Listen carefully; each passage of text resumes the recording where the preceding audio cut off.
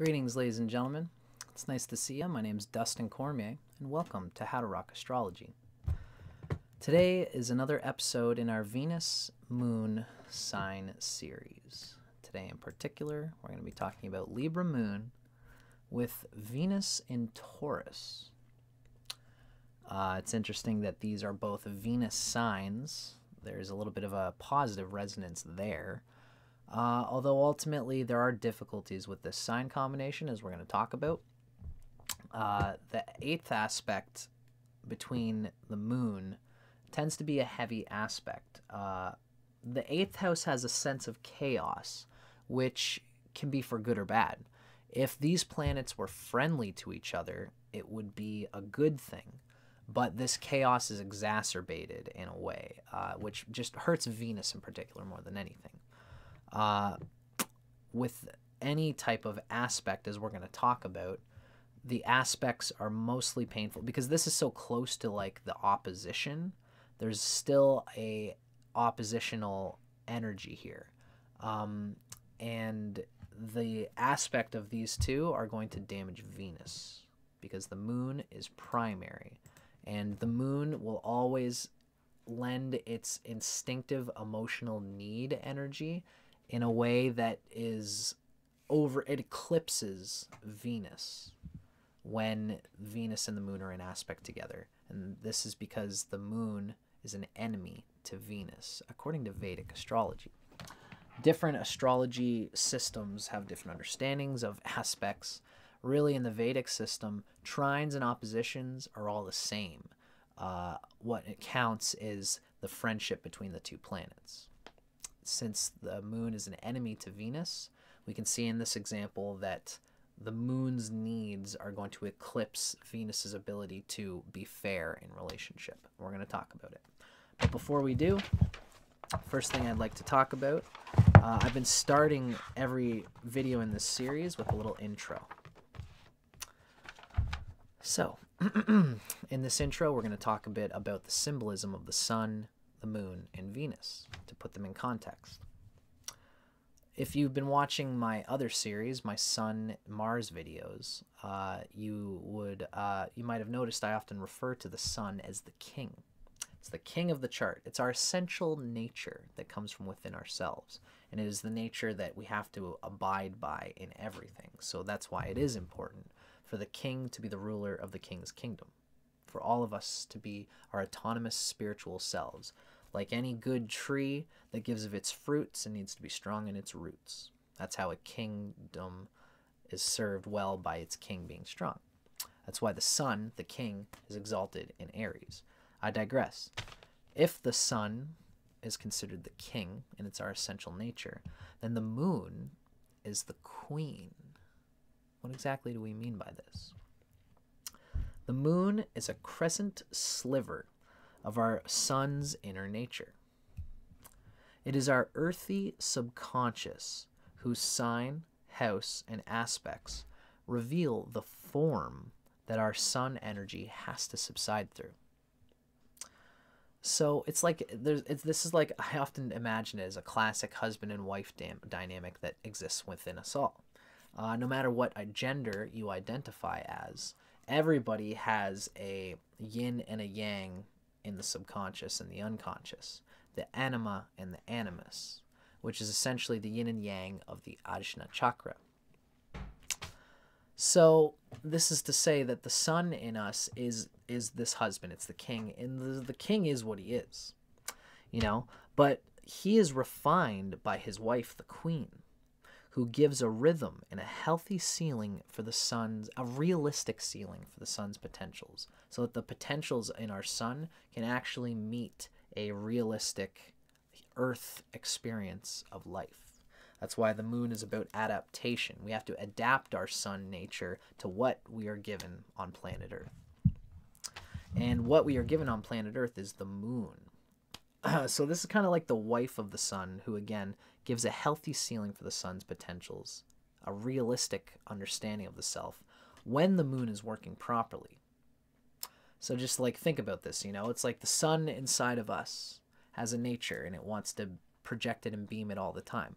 And so, the husband says to the wife, hey, honey, you know what I'm really feeling right now? It's a big, delicious slice of blueberry pie. And the wife looks at him and says, but honey, you know what that does to your blood sugar? That is a realistic limit. And this is the nature of the king's body. Now, the king can ignore that and just eat the blueberry pie anyway, but it will suffer. It will not be in cohesion with its nature. That's why the moon is what we can realistically actually do with our solar sun energy. Without the moon, the person doesn't know what they actually want in life, who they actually are, what they want to be and build around themselves, right? If we didn't need, so the moon is like it's the area around what we are and what we do. It's what we are. I should say it's really what we want to become and what we want to build as our family, as our identity, as our self. And the sun is what we do with that. So the moon, if we didn't need to eat, if we didn't need to sleep, if we didn't need to have sex and enjoy friendship, etc., then we could infinitely express the sun. But that's not the case. We need to eat. We need to sleep. The moon relates to the latter end of the day. It's like when we, in noontime, in the afternoon, we're being our sun. But once it gets to the end of the day, it's time to be the moon. And this is like the partner we want to have, the family, the children that we want to, have around us at the end of the day. And, the fact is that we need to eat. We need to sleep. We need to have sex to a relative degree, generally. It's our base. So the moon is our base personality that people meet the sun through. And if anybody wants to get into the king's personal quarters, they have to go through the queen, i.e., the moon. Venus is the sun's self-enjoyment style. Venus is how we express affection. It's the sun's outgoing desire. But whatever Venus attracts is subject to the subconscious reaction complex of the moon. So, let's talk a little bit about what we can expect from Libra moon with Venus in Taurus in the 8th house from the moon. This is a heavy aspect. If the moon is earlier in Libra and Venus is later in Taurus, then this won't be as bad. But generally, this is going to have what we would call an aspect of the moon and Venus. And like I said, Western astrology considers that there's only trines and squares, and that trines are good and that squares are bad. In Vedic astrology, it's about the relationships between the planets. This Venus is bound to lose its ability to really deeply understand and reciprocate what the partner wants. Or rather, they can understand what the partner wants, but there's still an instinct of emotional compulsion from the moon in Libra that is bound to overtake in a selfish way how the Venus can actually provide enjoyment for themselves as well as the other person.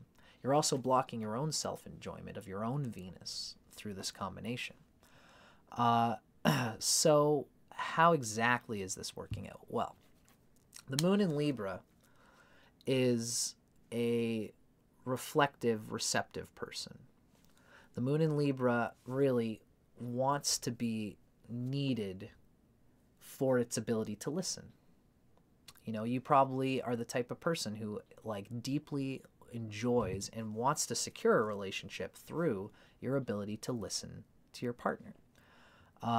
Listening to their likes and their wants, their desires, their behaviors, their rhythms and routines, seeing what the person wants to do in the morning when they wake up, and observing.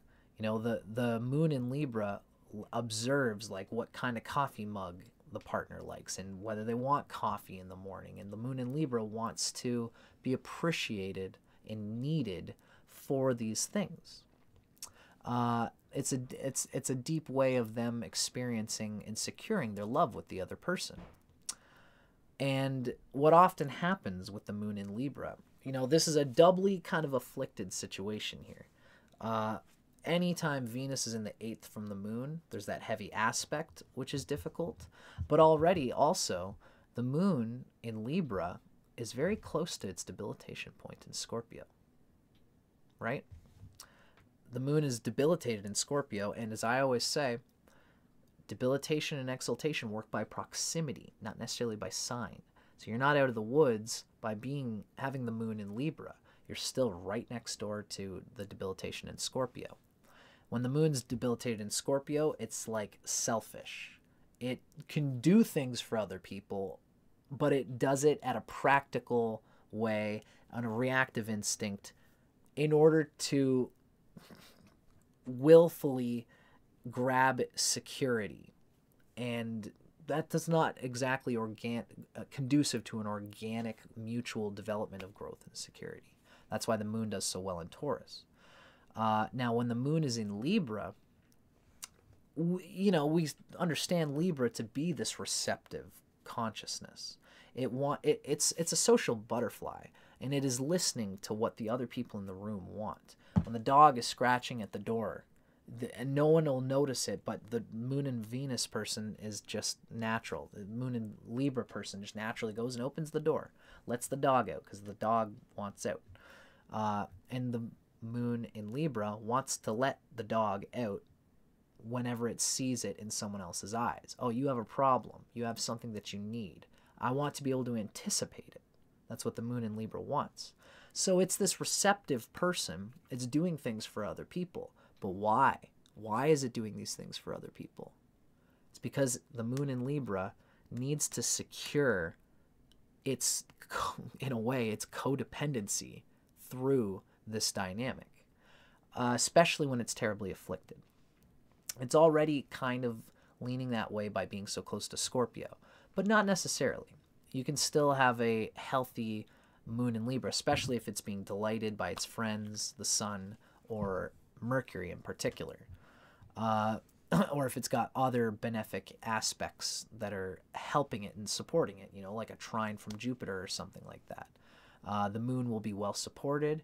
It will get its emotional needs taken care of outside the relationship, and then those needs won't be so desperate towards the other partner. But the moon in Libra here typically will deeply need to be needed.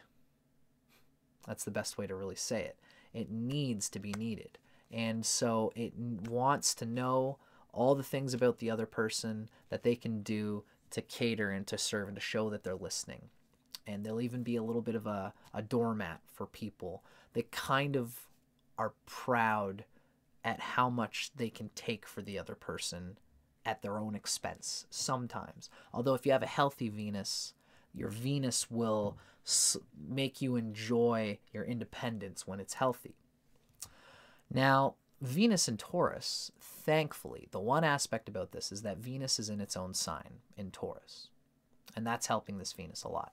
Venus here, by its dignity, it's in its own house. And so it kind of knows what is healthy and independent for itself and its partner. It knows the importance of, there's a classic phrase that I often hear all the time is that absence makes the heart fonder. And Venus in Taurus knows this. Venus in Taurus is very good at having its own independent enjoyment and learning what it likes, learning what it enjoys, and what is enjoyable to itself. And for all other combinations, usually Venus and Taurus can spend time alone and enjoy its time alone. And then it will, when it comes time to being alone, or when it comes time to being with your partner, it's fresh because you've got so much things that you did independently by yourself. You want to share all the things that you got into. And you're probably even, while you're alone, reading books or watching movies or romantic things or thinking of ideas of how you can enjoy more deeply your time with your partner. Venus in Taurus generally kind of tends to abide by this, and they can be independent, but their independence is what deeply serves the time that they have with their lover, because really ultimately they're looking to have that time with their lover. But they're smart about it. They can know how to give their lover space while giving themselves space, usually.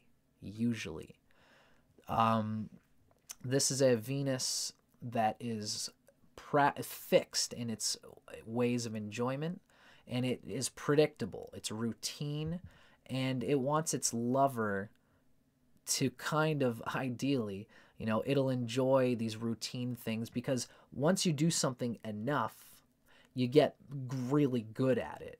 This is a Venus, this is a person who knows what they're good at and enjoys doing it so much that they get it to a high. They bring the cream to the top with whatever it is that they're doing in life. That's a good thing for Venus if and when this person gets to enjoy it. Unfortunately, when the moon is in Libra, you have such a compulsion to constantly try and pay attention to the other person, to serve the other person, to be at the service of the other person, and to be needed by the other person, that you are going to focus a lot of energy on just trying to cater to them, to think about how you can serve them. And it's an 8th house energy. This Venus is in the 8th house from the moon, which is different from the actual 8th house. You don't have the moon. You don't necessarily have Venus in the 8th house here. But when Venus is in the 8th house from the moon, there is an aspect here. And what happens with that aspect, especially with Vedic reckoning, this is like close enough to an opposition that this Venus is being damaged by the neediness of the moon. So what kind of happens is that you need a deep, delicious, engaging, erotic experience with your partner that's kind of excessive. You seek to enjoy grounding your relationship with your partner through the stability of these things that you enjoy doing, going on these little dates or these routine every week, whatever, solid emotional releases with your partner. And it's coming from the moon in Libra so deeply that it's almost like the desire for a meaningful experience takes away from just the simplicity of the nature of the experience. Taurus and Venus Taurus usually they're easygoing usually, but with the moon in Libra, they are insecure. They feel bad about their need to have. They feel bad about the Venus and Taurus's enjoyment in a big way of all the good things in life. They're insecure about it because they feel that their overengaged need for enjoyment is getting in the way of the partner. Number one, really. They feel insecure because their enjoyment is getting in the way of the partner. Number two, their enjoyment is very particular. It's kind of individual to them. Nobody is going to enjoy pushing to the heights of the cream of this particular fixed enjoyment that they get out of this and that, whether it's reading a book, watching a certain series of movies. They will be so into it, and they'll be afraid that their partner isn't as into those things as they are. And to be fair, no one probably is. No one's probably as into anything that you do as you are. Which means at some level, you got to kind of reel that back a little bit. And at some level you do, although ultimately this isn't necessarily Venus's fault. It's really the moon that is doing the obstruction here, which means that your addiction to your partner's enjoyment and trying to be a good receptive lover to your partner, the moon is going to overtake your Venus nature. That's what's going to happen, which means that you are going to listen to your partner and you're not going to give yourself the big enjoyment, the high peaks of deep depths of enjoyment of through whether it's sex or whether it's enjoyment of any activity. You are not going to fully lay it out unless your Venus has support. If your Venus is kind of supported by other people, you also need some support for your moon because this moon is close to debilitation. I mean, the Venus in Taurus is stable enough because it's in its own sign. You will get this enjoyment out, and that helps this situation. So you should enjoy what you love. Invite your partner to be a part of it, but just always keep in mind that your partner might find it exhausting if the need to serve is stronger than the service itself. If your need to be pleasurable to your partner is unrealistic and almost like a task that you both have to do. It's like, you roll your sleeves up and it's like, baby, I've got a hotel booked for us and we're going to get champagne and I'm fronting the bill, honey, so don't worry about it, even though your finances are probably going to be shared at some level with your partner. This is the 8th house. You're wanting to throw money at big time enjoyments with your partner, catering, though, to your partner's need. Because it's the moon in Libra. You want to ultimately, it's all for the service of securing your relationship with your partner, which will frustrate the actual enjoyment of the act itself. Really, when it comes to this kind of thing, the only way to get past it is to detach from your own emotional neediness. Keep applying the enjoyment of the Venus things that you have, but be realistic about how often you need to have these little excursions with your partner and actually communicate with them and ask them, how much do you really enjoy doing these things? Because your partner's going to sense that you have emotional needs that need to be catered to in this way. And they're going to say, no, I enjoy it, baby, I enjoy it. And you're going to say, okay, and when your partner says, okay, they might just be trying to not offend the fact that this is a basic need of yours. So it's like, okay, honey, let's go to the hotel. We'll drink the champagne. We'll spend a bit of money. We'll have a little bit of a good time. Your partner will and should give you that. Just make sure that you are not suffocating them with the need to feel like they appreciate it or the need to feel valued and secured through this, because it can get gross, it can get excessive. Enjoy that through Venus as the act itself, and don't get addicted to the need to serve your partner in this way, because your partner might not enjoy these things as much as you do. And you should also not let go of the things that you deeply enjoy by trying to cater to your partner. That's the two-way side to this thing that I would kind of put it out there. Now, I could talk about it forever, but ultimately now I want to start moving towards talking about the erotic nature of this combination. What are the specifics of how this would work out? First, we're going to talk about the erotic nature of the moon in Libra. It's coming from Erotic Astrology by Phyllis Vega. For the moon in Libra, your approach to lovemaking is glamorous and alluring. You appreciate the intricate rituals of old-fashioned courtship, and you enjoy being wooed with finesse and sophistication. The double Venus emphasis here, probably it shows that you're deeply looking for your partner to put in a lot of effort.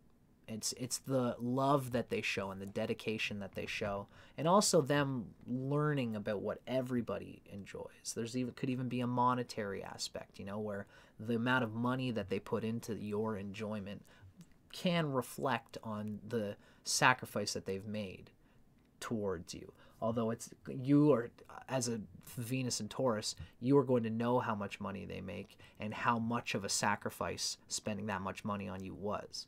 And this is the materialistic nature of this is not necessarily perverse, so long as it is a realistic gate and a stable gate to your partner's affection for you, and that so long as your moon in Libra doesn't get overly insecure and ask too much of the enjoyment of your partner's dedication in this way. Sex and romance are intertwined in your mind, and you probably, as moon in Libra, you probably prefer artful seduction to a carnal free-for-all. Mind you, the Venus and Taurus in you could probably rock and roll for a long go and deeply enjoy it. That's, again, you should enjoy that, but ultimately, you should allow yourself to do that, and don't let the moon in Libra obstruct the nature of this deep enjoyment that you have. Communicate with your lover, and you can make a great lover, because moon in Libra listens to the other person, but also deeply knows how everybody likes to fuck deep, long, and hard. You're probably somebody who reads books about it and tries to bring the cream to the top. Rock and roll, but do it within, like where most people are 50, push it up to 70 once in a while and then let it coast, and then push it up to 70 or 80 and then coast. Don't try to bring it up to 100 all the time just because you feel like that will be a valuable thing that will make you more secure with your lover. Because your lover will see the extraneous symbol of external sex and all these things, and it will obscure the simplicity of the sentiment that was really supposed to be conveyed there. Your erotic sensuality emerges most readily in a sumptuous setting that engages all the senses. Luxurious bedding, sultry nightwear, flickering candles, and fresh flowers add the requisite spice to your lovemaking. A special night dedicated to love in a romantic setting with moonlight and whispered words of adoration serves as a genuine turn-on, and affectionate gestures and loving words draw out your passions and get your sexual juices flowing. It's not necessarily to say that, this is going to be how your lovemaking is going to be, because Venus and Taurus is pretty balls to the wall at some level. But it's the gesture, the consciousness around that the Venus and Taurus lovemaking is going to be built slowly on romantic gestures, on that walk. You're walking down the beach and you're looking at the stars and you're talking about the person. What did you want to be when you grew up? Did you expect you'd be here at age 32? Those kind of conversations, what is it like? What does it all mean? What does it mean to you? That kind of romantic long walks on the beach type consciousness is going to be the center of your attraction nature and your desire nature. And it's going to be the arena through which you meet the people and enjoy the people and get turned on. And there's going to be elements of this surrounding your lovemaking no matter what. So, that was the moon in Libra generally. Now, what is it like when we read about the moon in Libra with Venus in Taurus in that 8th house? Again, this is coming from Erotic Astrology by Phyllis Vega. This is moon in Libra, Venus in Taurus. Before I even say it, I do want to say that the 8th house nature has a psychological discovery factor. It is relating to kind of Scorpio. So this Venus, being well placed, can learn a lot about its own psychological complexes and even about the partner's psychological complexes. But again, the desire to fully flesh this out and even to do it in a way that you can learn the kinks and deep passions of each other. If you're doing this from, again, your desire to firm up your security with your partner or with yourself in general, the nature of the there can be a selfish intent here where you're just trying to abide by your own self-discovery. So you're here enjoying the self-discovery of your lovemaking and trying to do it in all different ways for yourself. And your partner's just here, just like getting exhausted, just like, like, haven't we found it yet? Haven't we found the rhythm that we're looking to have? I mean, Venus and Taurus is predictable and simple, but they will push to go deeper and longer and engage more and see how they can push themselves to their edges. And it's important that you keep in mind that your partner might not enjoy being pushed to that edge in the same way that you do. So, Moon in Libra, Venus in Taurus. A genuine romantic. Nothing makes you happier than being alone with your partner in a paradise of your own making. The idealistic Moon in Libra in you craves a lover that you can put on a pedestal and worship. However, earthy, sensual Venus in Taurus wants a real-life mate to share your most intimate moments. The Venus in Taurus wants a buddy in some levels, somebody who they can laugh with, and somebody who they can kind of like, even Venus in Taurus likes to be able to share mutual cynicism and bitterness about the bad things in life, and even to speak critically and truly to important, frustrating things in the relationship. Again, you might be somebody who is very set in your ways about your comforts and enjoyments. The Moon in Libra will make you ignore your own rather critical needs, your own very specific, unique preferences and desires and things. And, there could be something as simple as like your lover will cut you off in conversation. And the Moon in Libra will be subservient to the partner in order to have that almost like an 8th house pure energy building up all the time. Of the Venus, like you enjoy being on the good side of your partner so much that you won't mention when they do those things that frustrate you. And because you're afraid that if you do, the Moon is afraid that you're insecure and that you're afraid that you'll do something to ruin the partnership and the relationship by speaking your truth. And that shouldn't be.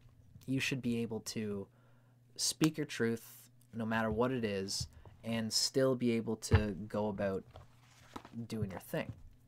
So you want this sort of partner, you want to worship the ground that they walk on through the Moon in Libra, but you don't want that to get in the way of you being sarcastic to them when you can be and should be, or being just like funny. Venus in Taurus is so funny, and the Moon in Libra here will instinctively stop you from being objective and funny and saying something clever if you think that it'll put the relationship emotionally at risk. And maybe it will. It's because of the nature of how you approached it with your Moon from the beginning.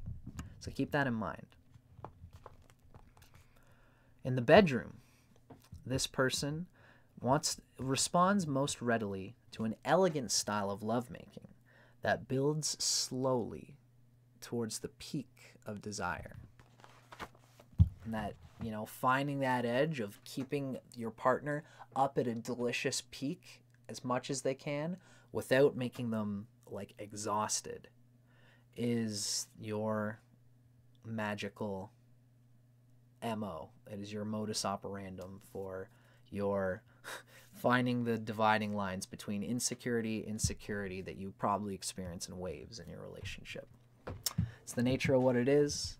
If your Moon is not afflicted, and if your Venus is not afflicted, if it has support, you will find a partner who can go through these waves with you, and you ultimately won't feel that insecure. Especially after if you got a decent Saturn close to the 7th house, you're going to find somebody who you grip for reasons outside of this emotional fluctuation that you have, and everything I've just described will be what it is, but you won't feel too bad about it because you are secure in your relationship for reasons outside of this dynamic, which is very important for this dynamic. I hope you dig that. So this has been a long video, but it is what it is. I hope you guys enjoyed this. I'm Dustin Cormier for How to Rock Astrology. Let me know in the comments if I hit this on the head. I'd love to hear what you think, and I hope you guys dug it. I'll see you guys in the next episode of whatever I end up doing. Thanks for watching.